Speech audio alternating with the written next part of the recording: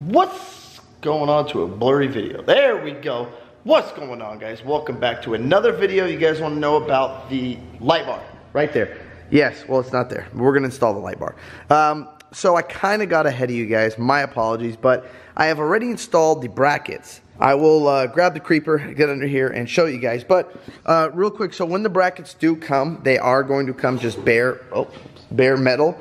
And I will show you guys real quick how I mounted them. It's pretty dang easy. You can't really mess it up. And first things first, guys, let me get my light for you. I'm going to show you the brackets, but make sure you take this valance off right here. So I installed the brackets already and then put this back on. Well, because I didn't finish the light, we started on the train horn, so I just put this back on. So when I drive it, I just didn't like the way it looks. So now we're going to pull this back off. And then I will show you guys the brackets real quick that are, you can't really see it until this is off, but so you can see kind of right there, the bracket. So in there, but let me pull this off real quick. So we got the valance off now. You can see how much more room there is up here. So if I can get this light for you guys, you can see the bracket right here. So it connects right here to this bottom bolt of the grill. And then there's going to be two, or you're going to have 4 holes that comes with the truck. You don't have to make the holes or anything. It comes with the truck right up here. That's where the top part of the bracket is going to mount. So you got 2 there, 1 there. You can't really mess it up because it can only go, you know, one way. Here's the other one right here, right there. So you got that there, the 2 up there. The light will mount 1 there, and then it's going to have another one, where is it? Right there for you guys to adjust the light up and down, and then it will be coming, you know, right out of the grill. So now I got the brackets painted. So now let's install the light, and I'll show you the wiring. The wiring, we're not going to have to use a lot of their wiring. I shouldn't say a lot, but all of it. So pretty much because I hook them up to the auxiliary switches in the Ram, they already have relays, and this doesn't pull a lot of power, so you're not going to have to up it or do anything crazy like we did with the train horn.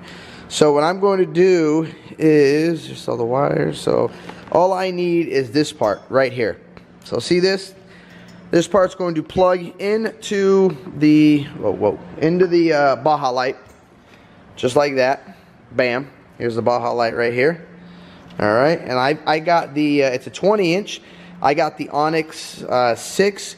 You can get another 20-inch, but I believe right now the guy at CJC, Cole, told me that the Onyx 6 is the best one and the brightest one. So if you guys want the best Baja design, 20-inch, go with the Onyx 6. Again, huge shout out to CJC for sending me their kit for the 19 Ram 3500. Got to give them big thanks. They have been taking care of me guys a lot. So CJC, all you guys there, thank you. It is much appreciated. So we are going to plug this part into the light. This, what I'm going to do is, and again, you guys don't have to do it. This is how I'm going to do it because I want to use the auxiliary switches. You don't need this power cord. You don't need any of this stuff.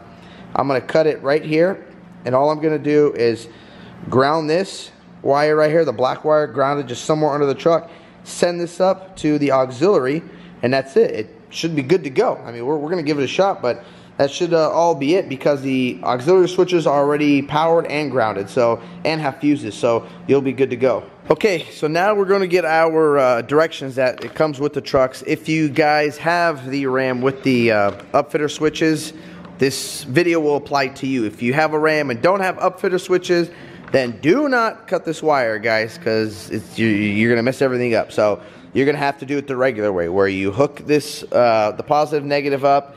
You don't have to use their switch, but you can, you know, use whatever switch you want and keep the relay and the fuses, all that. So for people that have the upfitter switches, this is what we're going to do. So I already have aux 1 and 2 occupied by the train horn. Now we are going to put this one in aux 3. Aux 3 is pink and violet, looks like the colors. I don't know, these colors are, I mean, and you don't have to go off the colors, guys. You can honestly pick any color you want to put in there. I just go off the colors, but you know, I'm not sure what color that one is, so I'll probably just grab any one.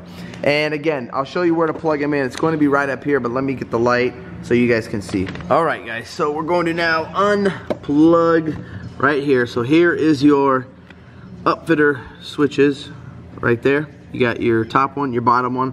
Auxiliary 3 is going to be this one right there. So I'm going to unplug this now, pop that little green grommet out, and then plug the factory plug in. Alright, so we've stripped the wire back. We're going to get a butt connector now out of here. And if you guys, some of you guys asked me, Andy, what are these three things? Are these all butt connectors because you've grabbed them? No, they're not all butt connectors, guys. This is, you're going to have all of like nuts and bolts over there. But there's some things that I install. I like to use Allen heads just because I think, it's my personal opinion, the Allen looks cleaner. You know, I don't know. I like the look of the Allen better than, you know, a socket. So if you grab one of these, it's a nice, well, if this thing ever focuses, a nice flush Allen head on it. So I just think this looks cleaner than having a, you know, regular nut and bolt. See, I mean, it's just, it's more flush. So I mean, it's your personal opinion, but yeah. And then we got some other just like drywall screws, you know, concrete screws, stuff like that. And then all my butt connectors are in just this one, and I got some in that upper toolbox right here. But these are like your everyday stuff that you're going to use. So we're going to take, it's probably going to be a blue, and I like to use these guys, not the plastic ones, because the plastic ones, you can't heat shrink. These heat shrink, they seal up nice. The plastic ones don't. Usually what you do is, on those plastic, when you crimp them, they end up cracking on you. And they just, they look cheap, they don't look good. What you can do also, if you guys don't have any of the butt connectors, you can buy, like, purchase these. So this is pretty much a butt connector, just without the plastic on the end. So you can just use heat shrink or something, and I got them all in different sizes. Now, if you guys do get them in plastic, for an example, what I did is the company, the Horn Blasters, they sent them in plastic, which, you know, it's no big deal. I probably threw them away. But what you can do is just cut the plastic out of it. So, like, I needed to use the Horn Blasters, the big ones, because I didn't have any that big. So just cut the plastic off right here at the top and pull it off, and then just use the inside and then run some heat shrink in it. Do it that way. That way it's a lot cleaner. But right now we're going to start with a blue and go from there. Okay, guys, so since the blue one didn't work, come up with the yellow one, crimped it. It's a nice, tight, did the pull test on it. Good fit. So now let's start wiring everything up. Oh yeah, we got stuff for the new Ding Ding has arrived. We got, I can't wait to try this. So this came out. This is, well, this is just an adapter to go from 30 to 50, just for my generator over there. We go to the desert. But this thing, you know, I got this. I've been hearing a lot about these. Let me know if you guys want to do a review, or if you want me to do a review on it. So this thing's nice. It's got an app. It tells you, you know, wattage, amperage, you know, power. It tells you everything on the app. And also it is a surge protector too. Lets you know before you're about to blow something. But yes, the trailer is a 50 amp system. So I will be on campgrounds using just the 50 amp. But for the desert, I use a 30 amp on the generator over there. Alright guys, so to the wiring harness, or for the wiring harness, this was connected, so we cut it off now because we're not going to need it. Put that there, so you see all this, we're not going to use any of this right here. The only thing I did, I just cut where the plug is, bam, to there, that's it. This is all X-nay, gone, bye-bye. And that's it, we store it there. And now we'll start running this wire. This is why I like these heat shrink butt connectors, because number one, it gets it tight, but number two, you guys see like that little goo that's coming out of it? It's a water protector, so no water, no moisture, none of that gets in there. So that's why I highly recommend you guys get some of these. You can get them at like your local marine store. They have a lot of these connectors. Alright guys, so what I like to do now is, this is the wire that's going to plug in there. Wrap it with something. Don't just leave it, you know, bare wire. You can use wire loom. You know, this is like a heat treatment that I use. Not saying it's hot, but it's going to get hot in there. But I like it just because I use this for everything. And if you're wondering, this is the stuff right here. You can get it in all different sizes. Good for up to 1200 degrees. You can get them, you know, 3/8, ½ inch, whatever you want. I got a bunch of these, and this is the stuff that I like to use. Because I've been using it forever, and it's done good for me. Number 3 wire, auxiliary 3 wire, is now installed. Bam, just like that, guys, and plugged right back in. Now we're gonna take our light bar, get this thing installed, and start wiring it up. I gotta say, she's pretty. And the light bar that I got, it is, you see here, combo, combo, combo, combo. And all of these are spots. So it's gonna have a big spot with a little bit of combo, so it's not just one solid beam. All right, guys, so we got, you see the light bar installed, ready to go. I wouldn't tighten the nuts up too much just so you can adjust this thing, which there isn't much adjustment on here, because if you start, you know, moving it, you can see sort of right here, you got, you know, about a finger you can fit in there to adjust, but you also don't want it all, you know, cockeyed and everything. So I'm just trying to set this up as straight as possible, and then at night we'll go for a drive and try it out. But now we're gonna start doing the wiring here. So what I'm gonna do for the wiring, I haven't figured out yet 100%, but I'm gonna run this. There is a wiring harness, existing one from the factory right there. So I'm gonna run this down and follow the existing wiring harness. Sorry guys, I know the footage kind of sucks down here, but I'm gonna follow the existing wiring harness and then take it up top to connect it to the auxiliary. Also guys, I forgot to mention when I said I'm gonna ground this, I don't think this needs a ground. Only reason is because these auxiliary switches are already grounded. So I'm going to, with this one wire right here, the white wire that I cut, when I plug this into here and hit that auxiliary 3, this light should kick on no problem. And what I mean by why you don't need the fuse or the relay, well, because they're already in here, you have the fuses and relay in this box for the auxiliary switches. That's what's in this box right here. This one is for the truck, and there's more, you know, on the other side. But for your aux, it's all in here. So now I'm gonna finish buttoning up the wiring.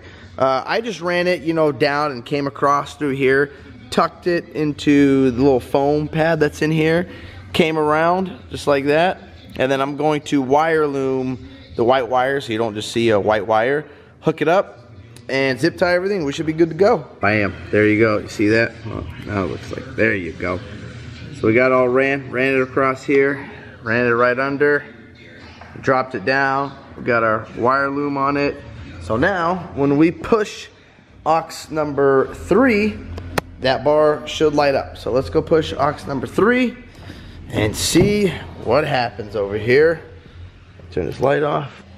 Number 3. Bam. We should have light. If we don't have light, well, we got a problem then. Nope, I see light. Bam. What do you guys think? Damn, it's a bright bar. Let there be light. And that's it, guys. It's really that easy. So again, like I was saying, you don't need actually that ground wire. So when I cut it, remember when I said I was just gonna ground it, let me turn it off, ground it down below somewhere.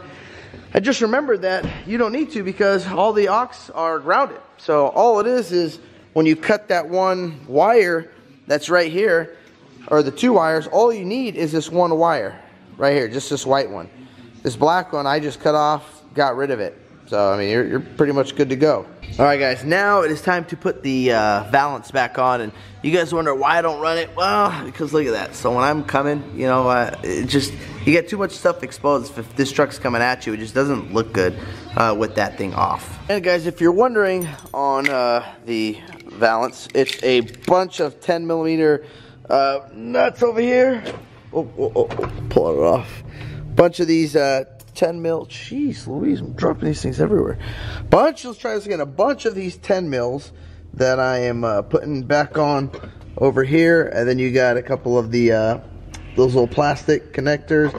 This is not very hard to put back on. It's pretty easy. Just when you are putting it back on, make sure you line everything up so you don't have a hard time having a hard time putting it back on, or strip any of these things out right here. Well, bam, just like that, guys. Light bar is in, all done. I gotta say, I do like how clean it is, flush it is. You know, right now they don't have it. I know you guys are probably gonna say, what's going on behind the grill? Right now they don't have anything for behind the grill because of the flaps that are in here. So probably get in the way of that. But how I did it was just wired it to auxiliary 3. I got number 1 is a compressor. I want to be able to use that in the desert without starting the truck. 2, the train horn. 3, you know, I like to, if I want to show somebody I don't have to start the truck or turn the key on, I can just hit auxiliary 3 and show them how the light bar works. So again, big thanks and shout out to CJC for sending me this light bar. It looks great. The install was very, very easy. The install, I would say, was probably about 30, 40 minutes, if that.